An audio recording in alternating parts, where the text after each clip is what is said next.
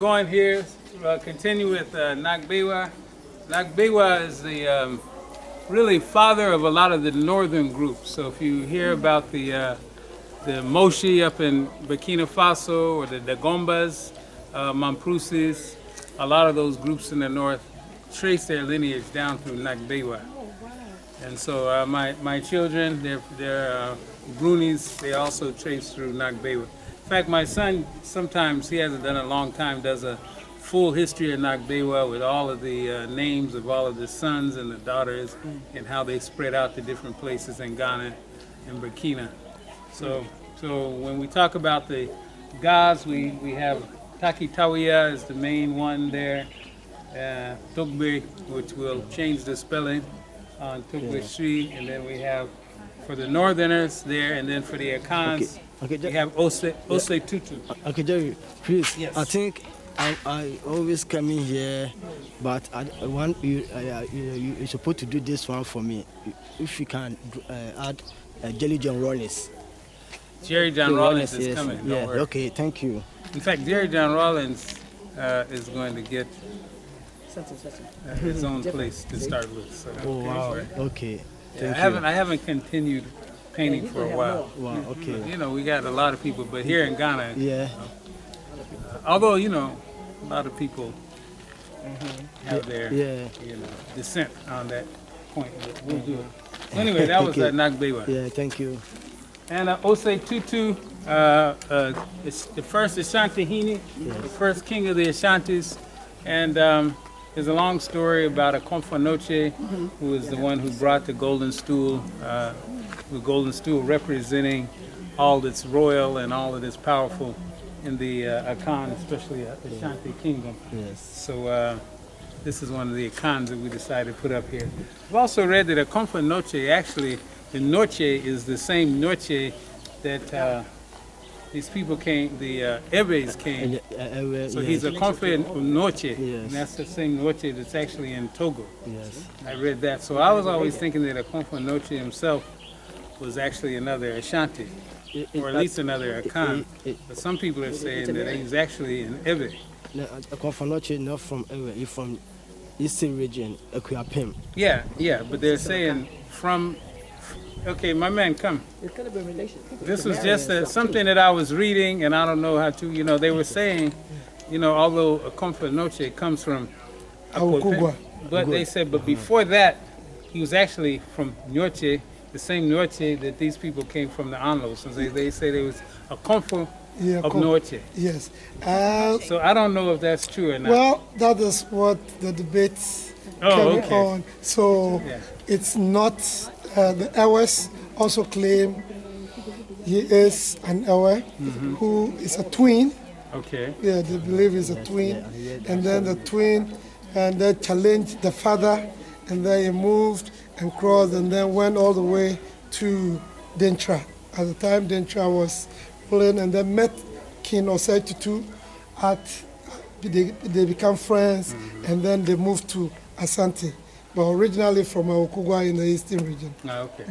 So, all right, that's interesting. We have to do more research on this, because that's very interesting to me. By the way, when they did the DNA test of our people, I found out that my DNA came from the Volta region. So now I have to find out more. Okay. I need to learn the language, but I'm still struggling. Do you speak any of the languages at all? I'm still struggling with this English. Okay. All right. Thomas Sankara. A lot of people in Ghana know Sankara. A lot of them know because he was one of Jerry Rollins' close associates.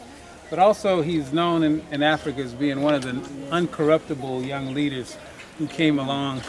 He was known for, a lot of things, not just not being corrupt. He's one of the first to elevate women into high positions of authority. And of course, we think that the reason they got rid of him is because he refused to pay all of this odious debt that the IMF and World Bank and these institutions put on him. And they had to get rid of him as an example to the other ones who were thinking about not paying all of that odious debt back. Young, brave man. Now, we got these sisters. I like to get the young girls, too, to stand here sometimes and take a picture.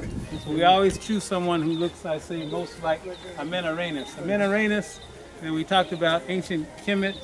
Well, now we know when we got to about 60 BC, this time frame, the Romans are now in charge of Egypt. And it's being called Egypt by then, not Kemet. But the Romans thought they could just go south, you know, and penetrate southern Egypt and northern Sudan of today. But so Cush was there, but they ran into Amenorhanes. So this is Caesar and his army, the great Roman army. Once again, all of the children know everything about Roman army, what they wore, the greatest army. And I said, but when they got to Amenorhanes, they got stopped cold in their tracks, went to war. She won, pushed them back north, and they maintained their sovereignty, these Kandakis or queens of Cush, for another 300 years. So it's good for them to know that not only was the Roman army defeated, but it was defeated by an African female general and her soldiers. That's Amenorhanes. Yeah. Menelik II. Menelik II, he's here because, as a lot of you know, Ethiopia was the only place that was never colonized, at least through force, and for large measure because of the foresight of Menelik, who was able to train his people, get his weaponry, and he saw what had happened in all of these other African nations in terms of having been colonized. So he decided not to let that happen. So the Battle of Adwa, 1895, where he was able to run out the Italians and maintain sovereignty for that group. Malcolm X, our people, you all know Malcolm. These children, they focus on the X sometimes. They want to know, why is the X? And I explain to them, and I take that as an opportunity. Sometimes we even do little skits upstairs, and we'll be doing them in this building here real soon. But talking about how we lost our surnames. You know, why I'm Johnson and why someone else is Williams or Smith or whatever it is, or Gonzalez. So I explained to them how we lost our surnames and how Malcolm would not allow his surname Little to be used. And then I tell them something about just his leadership among us. But the skit, basically, what we usually do in the skit is we take the children and then we all give them a local surname, like out here maybe Nate. And then as they go get it in Brazil, we'll take one from the family, then we'll get to Trinidad, we'll take another one, and each time naming that person that we've taken off the ship, either a Portuguese name, Spanish name, French name, Dutch name, English name, but they were all Nate at the beginning of the month. By the end of the month, they're scattered at all these places with all of these European surnames. And so this, and for the children, it's hard for them to even imagine that this happened, but it happened. Okay, Tetswe, we know coming down from the great Zulu line of warriors, he comes down Shaka's line. Of course, he had a lot of success fighting the British, but of course, the British, this is where you really saw the weaponry come into effect, their advanced weapons versus our disciplined soldiers. And at the end, the weaponry won out, but Tetswe gave it all he had. Akhenaten, or Amenhotep IV, he's known really as the father of monotheism. That's where you'll see him, like if you look him up in the books. Actually, it wasn't so much he was the father of monotheism, but he had practiced it a different way. Aten meaning the sun, so the sun kind of became one of the central focuses of the religion. Now, Sigmund Freud, some of you know, wrote Moses and Monotheism, basically talking about the fact that Moses is an Egyptian, and of course he was an Egyptian sometime during this 18th dynasty.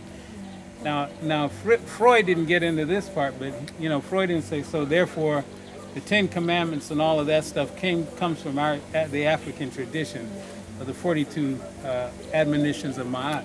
But there's enough in there to realize that even Sigmund Freud knew that the story that's being told about the beginning of these Western, so-called Western religions was not the one that popularly been told. Bob Marley, I don't think I have to say too much. Bob is the man. Anywhere in the world you can find out, hear Bob Marley. Wangari Maathai, this is the sister who they gave the Nobel Prize for planting all of the trees. I have her here really more for her political outlook than her ecological achievements, although she should be known for both. Singbe Pie, of course, for those of you who read Amistad or saw Amistad, this is the one who led the rebellion, and he's the one that was able to try to bring the ships back. And the children here want to know, you know, why exactly was he trying to come back to Africa, you know. So I always trick them. I said, well, you know, they were right on the coast of America. As far as they're concerned, well, she could have just jumped off and swam, you know. Says, no, at that time, Africans knew where home was, knew where they wanted to be, and had no desire to be in the Western Hemisphere. Thing they did. Fred Hampton. Did you find out that if he was crew? Was he crew coming out of Sierra Leone? He could have been crew. Is it crews for the ship? Yeah, probably. Fred Hampton, you know, the chairman. So I let them know about what Fred Hampton stood for in terms of just being a young man with a powerful voice. Killing him not just because he was a powerful voice among African American, quote unquote, but of course across the board he was influencing Latino, white, and all of the rest of them. But his son was here, Fred Hampton Jr., so we took some nice pictures and he, you know, gave us some of his perspectives. Maharero was the one who tried very hard to reduce the amount of killing, murder, and just wholesale genocide against the Herero and actually the Namas also by the Germans when they had colonized Namibia, what today we call Namibia, Southwest Africa. So it's interesting, if you look into these Germans who did these terrible massacres, you'll find out that some of these things, these work camps and all the ways they did, these are the same techniques that they used in World War II on the genocide there. And if you look into it further, you'll even find some of the names. So let's say some of the generals and colonels and leaders and politicians, you can find their sons or nephews or grandsons, you know, during World War II, doing the same thing in Germany that their fathers did in Namibia. So we need our story told about this genocide against our people there by the Germans. Oliver Tambo, of course, he had the same problem. He was kicked out of South Africa like Mary Makeba for about 3 decades, trying to keep the whole anti-apartheid fervor alive and keep the ANC relevant. Agostino Neto, you know, they talk about Renaissance man. We say these are Imhotep man. He's not only a doctor and a poet and a writer, but of course he was leading the anti-colonial forces against the Portuguese there in Angola and was the first president after independence. Zabith is another one who's not very well known. This young girl, starting at about 9 or 10 years old in Haiti, would rush to escape the plantations. So when she escaped, they would get her, they would beat her, they would brand her, they've done everything, torture this child, and she'd run away again, over and over.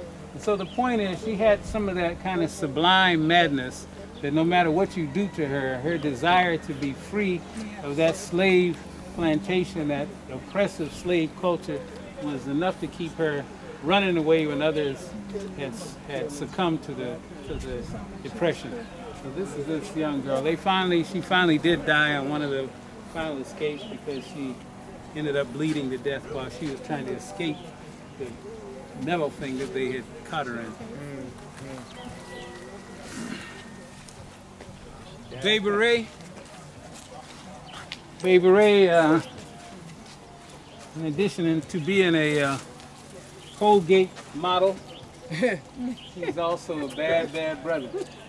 Sierra Leone of the Timne people. Now here's what the British used to do. They have what they call hut tax wars.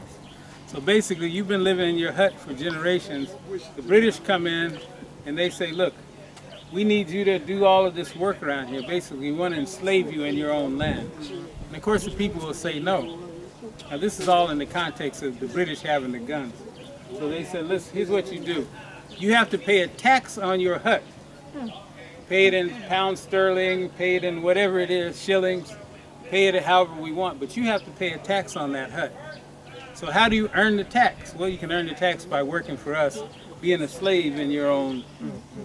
So Baby Ray said, excuse me, let me understand this. You want to, yeah, be right back. Came back and his warriors, and they got it on.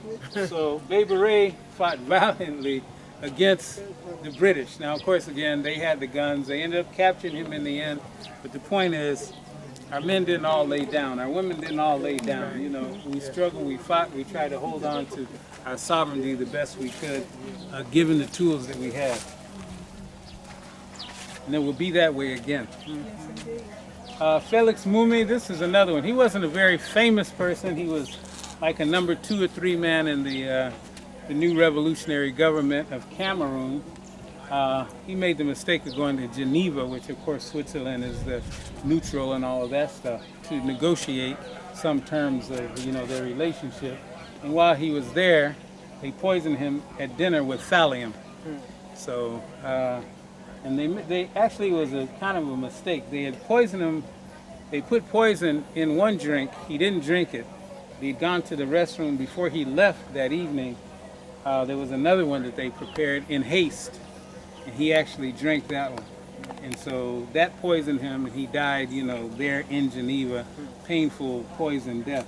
What they intended for him to do is drink the first one, which only had enough poison to kill him like a couple of weeks down the line when he was back home, and they could say, but they overdosed him, so they killed him right on the spot, so everyone knew they murdered him right there in Geneva. So it was a big case. As I always say, you know, the European at the time being the judge, jury, and executioner, they ended up getting away with it. But if you look up on, the story is on the internet, the people in his country tried to at least do some kind of documentary tribute there. Sekou Houni, another one of our great fighters against the Boers, who of course, you know, where they come from Holland, the Dutch, Afrikaners, and having some success with the Boers, he ended up then having to, of course, fight the British. And unfortunately, this is another one of those cases where he was trying, he had a half-brother and they had problems with succession and who was going to be where, and the guy sold him out, you know, with the British, and at the end, he has ended up on the throne.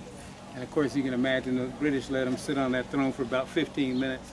They got rid of him and went on about the business. But they were able to use each other then and now, you know, oftentimes to establish, to, you know, for their own agenda. Nahanda, you may have heard of Shimarenga, Wars of Resistance against the British there in Zimbabwe. Well, the spiritual force behind the first Shimarenga was the sister Nahanda. Nahanda was eventually caught, but you know, sometimes they send these people to exile and they do different things. They didn't take any chances with Nahanda, they just hung her right now. But this sister, there's a few sisters I met around the U.S. who are also going by the name of Nahanda, as Zimbabwe. Martin Luther King Jr., of course, if the children have heard of anyone from America, it's him. And I don't even have to tell you what they heard. Yes. So what I do is, when I bring them here, I tell them a little bit more about that other king, the one that they had to kill, you know, and why. Because some of the children ask me, why did they kill him? And I tell them, you know, what he was standing for in the end against American militarism. And him and Malcolm X had came together, that was it. Yeah, it could have come. So that's Martin Luther King. Hatshepsut. Of course, I like, especially the young sisters, to know that we had female pharaohs of ancient Kemet. So we had these sisters, and so Hatshepsut was well known for her trade and her travels. She's gone as far as Punt, Somalia, even up into what some people call the Middle East. She really had a wide range of activities, trading, and also, if you ever look online, you can see the temples that were built in her honor, hewn out of solid stone on the mountain. I mean, it's incredible. You look at it and you realize they carved this out of this mountainside. So if you ever get a chance, look on your thing for Hatshepsut Temple, and you won't believe what you see. Just a marvel of architecture. Nubia, around 641. Now, remember again, in ancient Kemet, the Arabs that you see there now didn't come until around this time, 640, you know.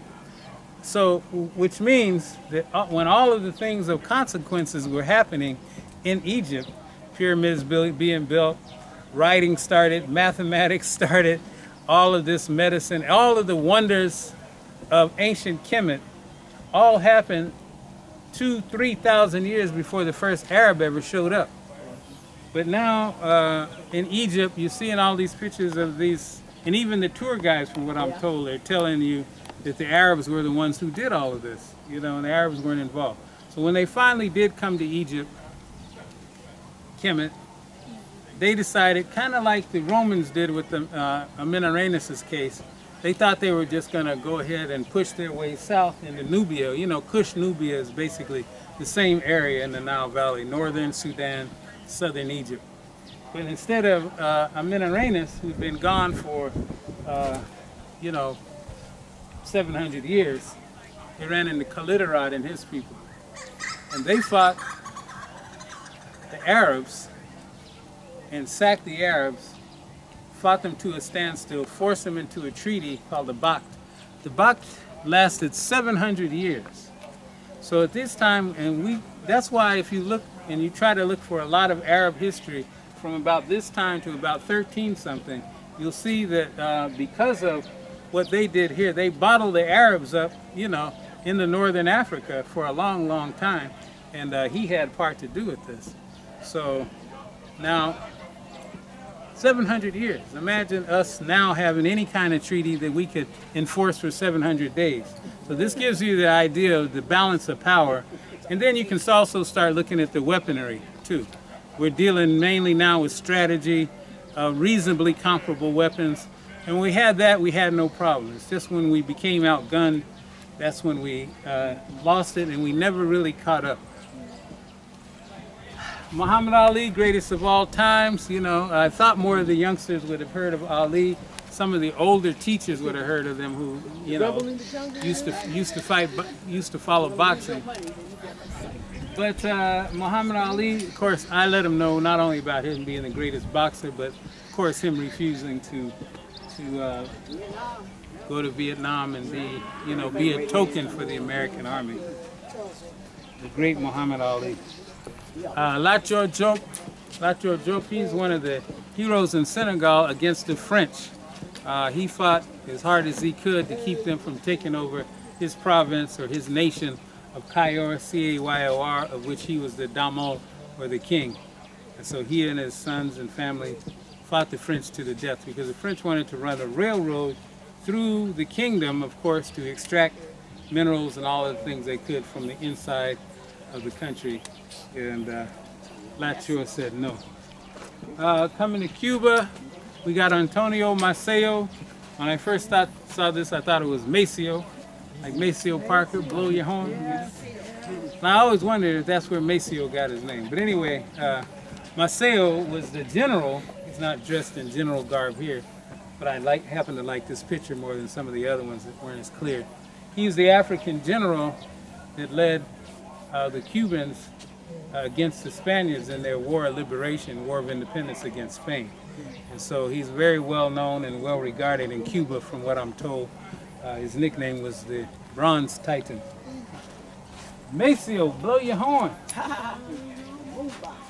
Patrice Lumumba. Lumumba was another one who actually didn't live that long after he got into power. One of the reasons, of course, is he was trying to maintain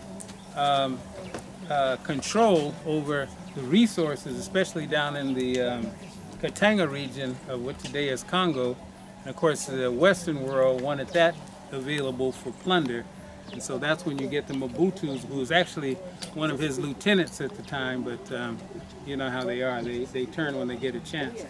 But another reason I have this is when I get a chance to talk to the students about the rubber exploitation in the Congo. You know, we lost something like 8 to 10 million Africans harvesting rubber for King Leopold and the Belgians in Congo, where they would send your wife out, your wife would be with you, they send you out to get rubber. If you don't bring back your quota, they'll cut her hand off. Send you back, they take your daughter or son, cut their hands off. So there's you can find pictures today of the people just holding up all of these African hands as representing, you know, the hands they took of people who did not meet their quota. So we're talking 8 to 10 million Africans dead, and none of our people know about it. None of our students here know about it in Africa. None of our students know about it in America. And you know, we're crying over everyone else's tragedies and Holocausts and this, that, and the other, and you're forced to go see movies, all of that, but your own tragedy, not mandatory to know about it. So we have to change that. We have to make sure our children know what it is. Even to the extent where they would take chocolate. I don't know, you know, you can find the pictures where they were just making chocolates in the shape of hands and selling them all around Belgium, fine chocolate in the form of an African hand.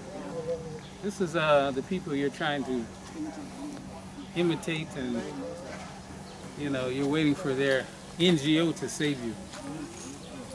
It's all a game. And Kwabanika, and Kwawa, he was a strong fighter of the Hehe group in Tanzania. Of course, he was struggling against the Germans. Unfortunately, when he was caught, the Germans took his head, which wouldn't have been so bad, but then they took it back to Germany. And they kept it in Germany for decades and decades, even when they lost the next wars. I think they got over to the British. I think the people of Tanzania eventually got the head back, but could you imagine? They're just holding the man's head in a glass box in Germany for show for decades and you know, I mean, so what's that all about? You know, and our children, when they hear that, they're like, say that again? Yeah, yeah.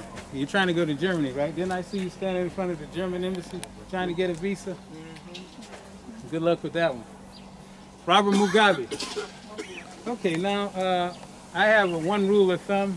When British Broadcasting Company, the BBC, say someone is a tyrant, a gangster, a criminal, and a lowlife, they move to the top of my chart on candidates for the wall. Because if they hate him, it's probably good that you love him.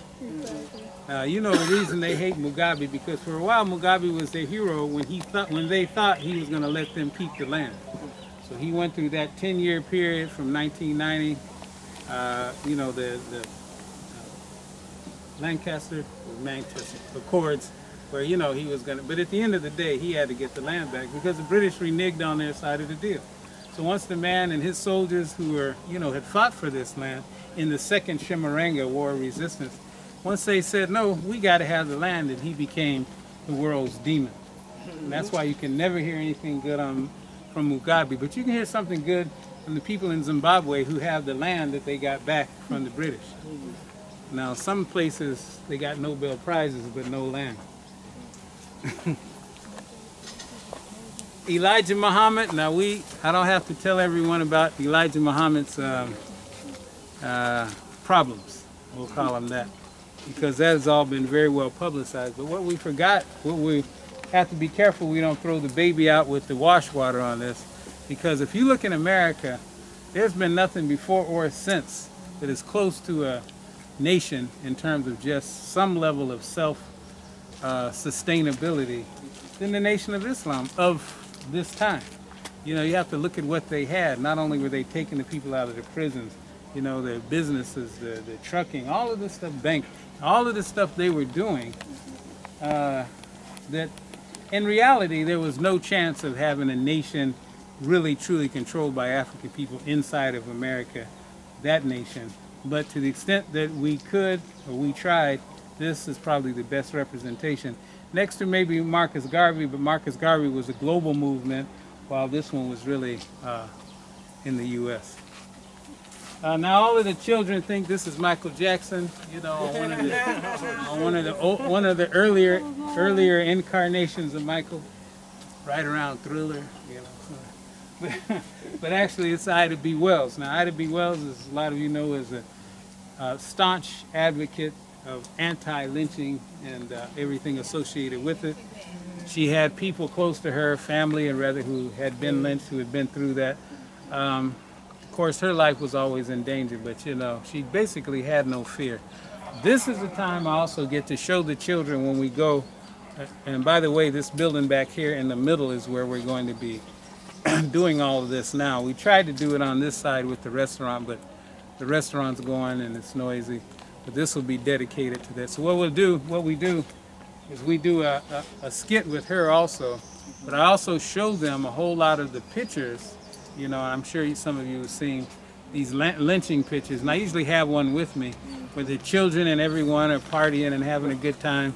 It's a wonderful weekend event for the family to hang African women and men, burn them to charcoal, and that's what they did for their entertainment. This is not something we have to guess about. We have literally dozens and dozens of pictures that because they would send them out as postcards. They would send them out, you know, to show people. It's like today being on Facebook or Instagram. You know, in those days they'd send out the postcards showing them having a good time, burning Africans.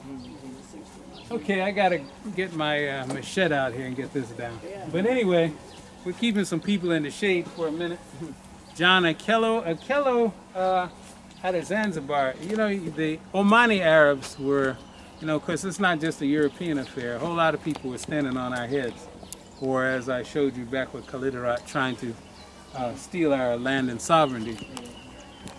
The Omani Arabs were standing on the heads of the native Africans in Zanzibar for a long time. So finally, there was a revolt. They came up, the Afro-Shariza party.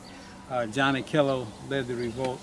And it was a bloody revolt, but at least for that time, they were able to get control of their land and control of their resources. So sometimes the you know, when you're trying to get your stuff back, it ain't always a pretty affair.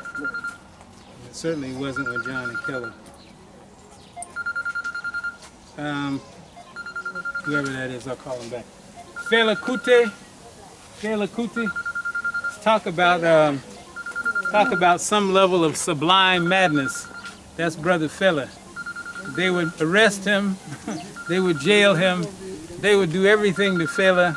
As soon as he recovered from the last thing they do, he would write another song that was more insulting to the power base than the last one. There was nothing you could do with Fela Kuti to kill his spirit. And every time I come here, what I always think about is Zabeth, the young girl in Haiti that I was saying. I mean, she'd run away. They would, you know, there's something about it is that, you know, that most of us just can't suffer that kind of pain and that kind of abuse, that kind of pressure and torture. But some people, it seems to somehow even give them strength to fight harder the next time around. That was Brother Fela. Zumbi. Now, you know, the Portuguese, of course, had taken a lot of people from Angola, from Congo area, and taken them to Brazil, right? So even if you go to Brazil today, there are people in the mountains who still are speaking and understanding languages out of Central Africa and also Yoruba from the Nigerian side. Well, in Brazil, the Africans, when they escaped, those Maroons, the places they escaped to, they called quilombos. Quilombos were their own miniature nation up and away from the British, I mean, in this case, the Portuguese plantations. The longest lasting one, most successful one, was led by Zumbi. It was almost 100 years. It was called Palmares. So he wasn't the only one. I went to Brazil. I didn't quite make it all the way up there. We had some difficulties on the trip, but I at least got the feeling of the spirit of what it's like of those Africans to go in those mountains, establish their own nations, replicate the culture and the food to the extent they could of what they had back home, and then maintain that freedom. It's an amazing thing.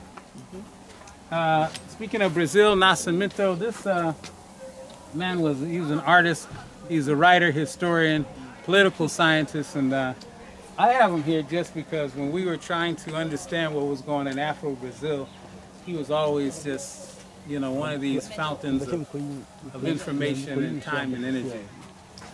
Nujoma, he's the only one, as far as I know, is still alive. First this is an ancestral wall, but my man said he wasn't ready to go. So when we painted him, that's when I realized he was still alive. He's still here, but he's got his spot. And basically, you know, they had to fight against the South Africans because the South Africans are the ones who had colonized Namibia. And these are the Boers and all of these, of course. So he was, you know, the leading fighter general and, of course, the first president of independent Southwest Africa or Namibia. Booker T. Washington, this is another one. People are like, oh, what about Booker T. and you know, Du Bois and this debate back and forth.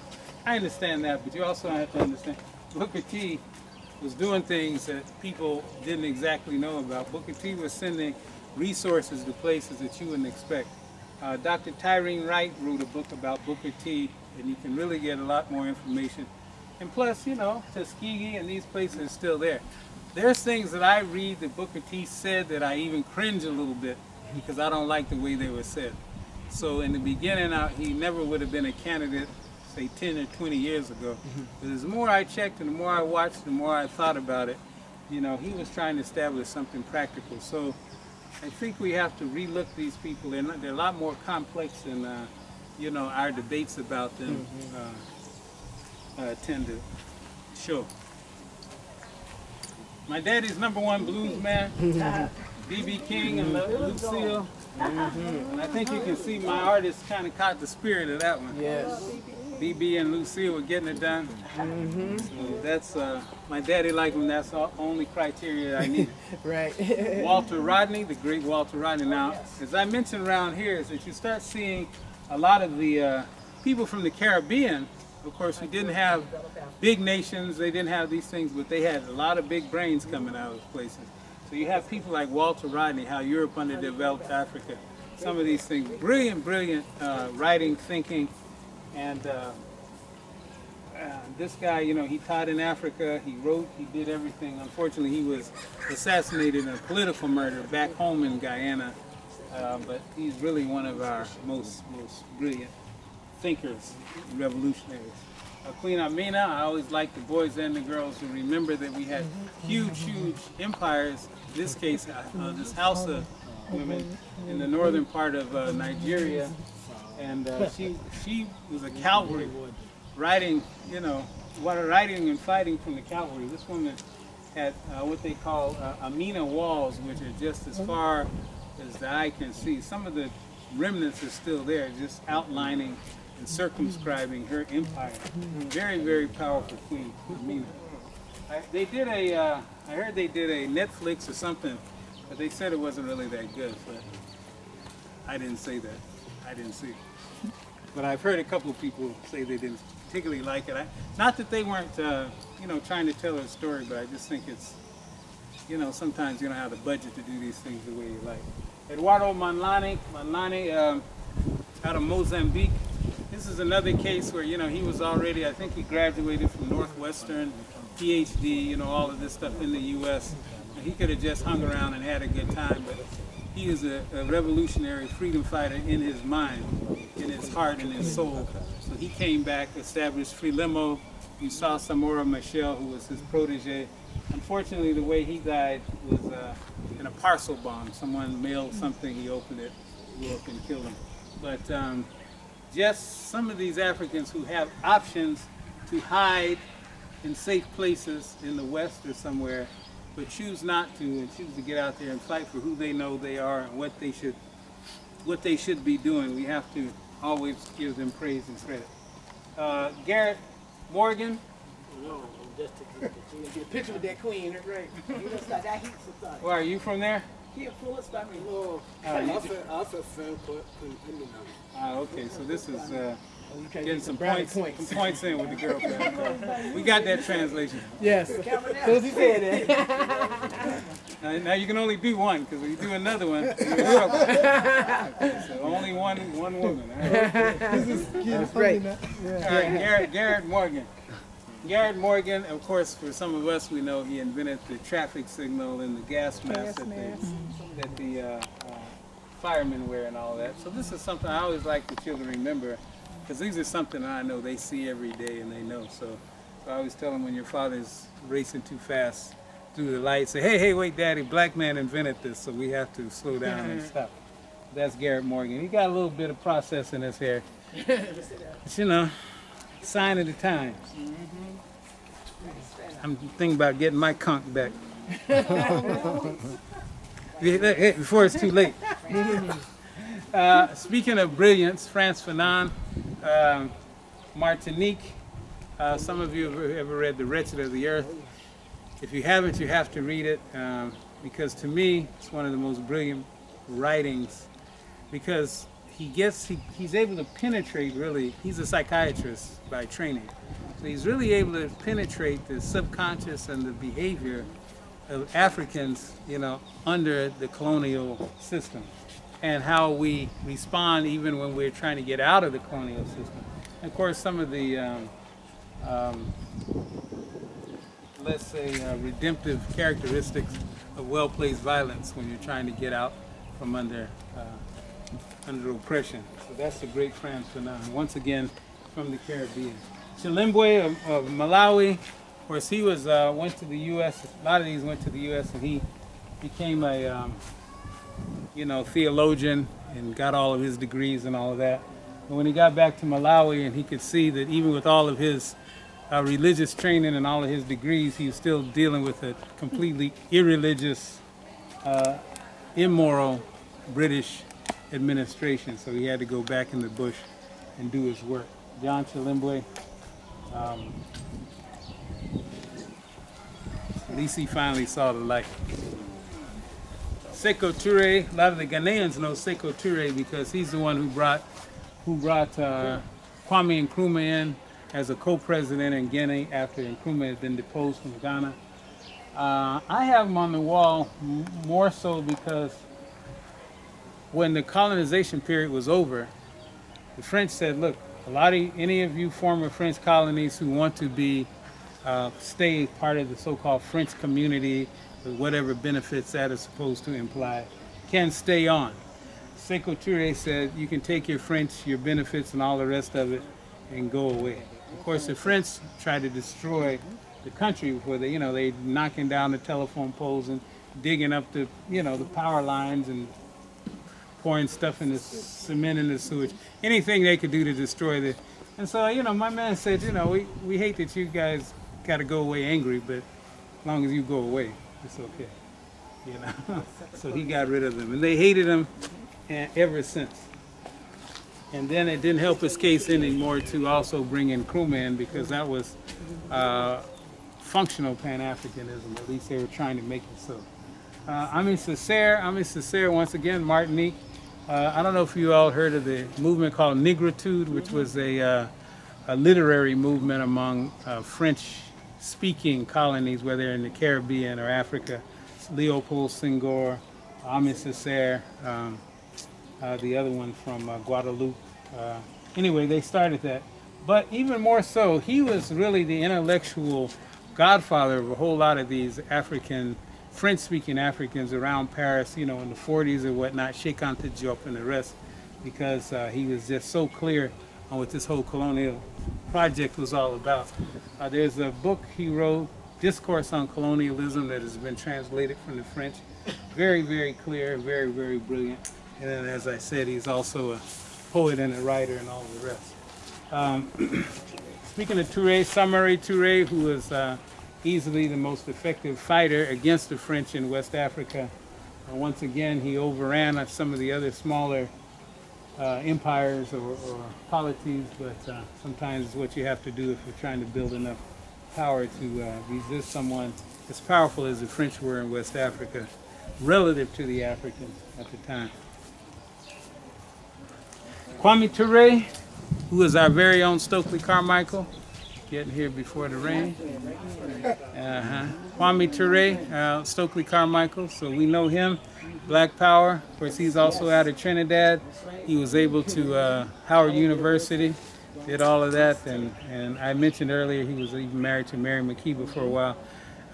When he left the U.S., he went to Guinea, and he changed his name Kwame from Kwame Nkrumah, Touré from Sekou Touré, although the Touré spelling varies. And started All African People's Revolutionary Party, which is still going strong. And our master teachers who always made themselves available to all of us, all of the time. John Henry Clark out of Alabama, and Yosef Ben-Yakinen out of Ethiopia, but together most of the time out of Harlem, New York. And you can research the books that they've written, Black Man in the Nile, Origins of African Origins, Western Civilizations, Western Religions, rather, John Henry Clark, Africans at the Crossroads, and just dozens of edited works together. Now, everyone always asks me, where's Nobel Prize winner Nelson Mandela? And then they always, no, they asked us, where's Mandela? And I said, she's right here. Oh, what about Nelson? Well, he's coming. But we're going to do Winnie first. Yes. Because once again, talk about sublime madness. You know, somebody under the pressure she was under, for as long as she was under that pressure, you know, no Nobel Prize for Winnie, no smiles, no nothing. So we're going to give it to her. And she died 2018. And people ask me, will I put Nelson? Yeah, you know, what I tell them is I come down about once a week and I ask Winnie, should I do Nelson yet? And she said, oh, just hold on. So I said, is I'll put him up either when Winnie tells me to, or the Africans get their land back in South Africa. You know, they get their land back, then we can talk. But right now, we got Nobel Prize up on the shelf, and they still got all the land and the money. And not only they got the land and the money, they even polished their name. You know what I mean? They've even been able to refurbish their name as, you know, Africans. So now we got ShopRite, Glow, what is it? Game, and all of these South African. See, during the time of apartheid, we never would have let that stuff come into other parts of Africa. We said, this South African crap, we're not taking. Now we're taking all of their crap, and the whites still own everything. And more. So, you know, it's terrible what's happened. We just been hoodwinked and bamboozled. Francis Cress Welsing, trying to explain to you what white supremacy is all about, and giving you some realistic assessment of your chances of this kumbaya moment that you all are hoping for with Europeans and their wonderful ethical heritage. Yes, sir. Okay, I got a question. We got a question right here. Let's see what's going on. My man. Yes, sir. Please, you miss one person. Your dad. Flight Lieutenant Jerry Jones. No, we talked about that. Well, I didn't see you. Oh, you talked about that. Yeah. Don't worry. Maybe my wife. So now over here, I don't know how tired y'all are, but this is the bottom is going to be the library floor. The middle, which I put those pillars up just a couple of weeks ago, is going to be where I bring the students. Well, we're just going to have programs there, not just the students. But every Saturday morning, we're going to bring the students, because when I bring them through here, I don't have anywhere to take them. Right. You know, so Saturday rolls around, I would like to say, okay, you guys come on, and we're going to take someone on the wall, go into detail, do a lot more. But I can't really do it like this morning. I can't really do it over here.